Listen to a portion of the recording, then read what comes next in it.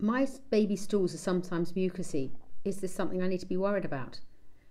My name is Professor Caroline Fertelman, also known as Dr. Carly, and I've been a paediatrician for over 30 years in the NHS, and I'm also the mother to 3 now adult children.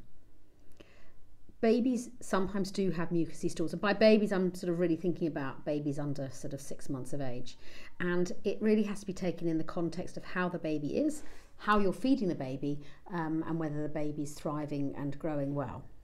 The odd mucousy stool that may accompany a bit of a viral infection, a bit of a cold, is quite common and quite normal.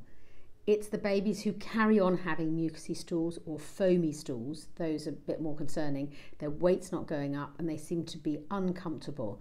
That's when we begin to think about, well, could this be cow's milk protein allergy? And it's a very common finding nowadays. If they're breastfed, it may be all the dairy the mother's having in her milk. If they're bottle fed, it might be the formula they're on.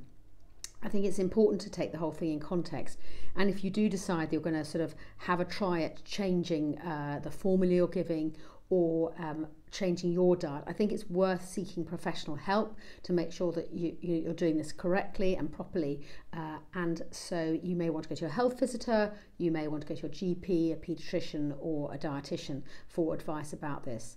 So to summarise, mucousy, sort of stringy, foamy stools, if they're short-lived, go with an infection, don't worry too much about it, especially if they're thriving, growing and developing. If, however, it's a constant problem, the baby's not growing so well, seems very uncomfortable, then I think it's worth thinking whether this might be cow's milk protein allergy and whether you may need to change your diet if you're breastfeeding, or the baby who's on formula might need to have their formula changed.